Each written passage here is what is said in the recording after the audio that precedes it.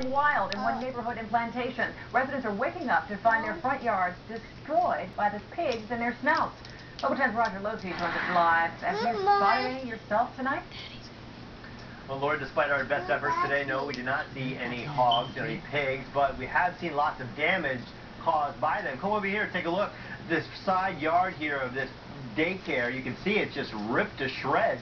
Absolute proof that this quiet little community is gone hog wild. The strange markings first appeared 2 months ago. It just looks like your grass is just torn up, like if you take the sod and turn it upside down. Residents were perplexed by the damage until a homeowner snapped this blurry shot of the culprit, a feral hog, wild pig, whatever you call it. It's wreaking havoc on neatly manicured lawns in Plantation acres. It's not unusual to see them in a pen, but running around and tearing up people's yards, it's a different thing. The hogs lurk in the woods of this rural community during the day. At night, their snouts get busy, rooting in the soil for food. One homeowner's been hit several times. He had to put up wire fence to keep the hogs off his lawn. Allison Jenkins says she recently saw a whole pack of pigs parading in the parking lot near the kindergarten where she works. What color were they? Brown. Were they hairy? I mean, I couldn't tell from that far away, but they were big, and they were just running around, and they attacked the grass over there. This right here is where you can see where they're coming in and out. Professional trapper John Girardi was hired by homeowners to solve this pig problem, but was unable to outsmart the swine. They kept their snouts out of his traps. He believes there's upwards of 20 feral hogs roaming in the neighborhood.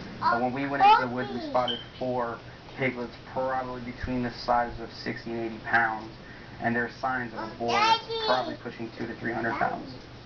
Residents are concerned the hogs are getting a little too comfortable in their community, turning their neighborhood into a pigsty. I would have shot them, you know, done dinner, you know, supplied the whole street. But they say we can't do that.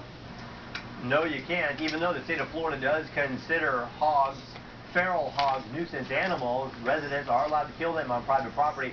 But in the city of Plantation, it is illegal to shoot a gun or a bow and arrow within the city limits, so residents are kind of in a tough position. The trapper said there's some indication that somebody may be feeding the hogs back in the woods there. They're hopeful that if they can stop that activity, that perhaps, Lori, they'll have better luck with the traps next time. Roger, you mentioned a daycare, a kindergarten. I mean, are these hogs dangerous to children or adults?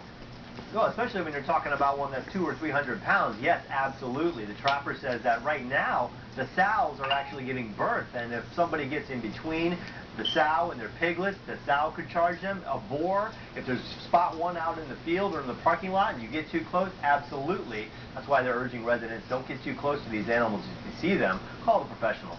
All right, well, thank you. Somebody tells me we're going to be out there a lot on this one, so it's resolved. Roger Losey, live in Plantation. Thank you, and, well, warm, nice day, actually.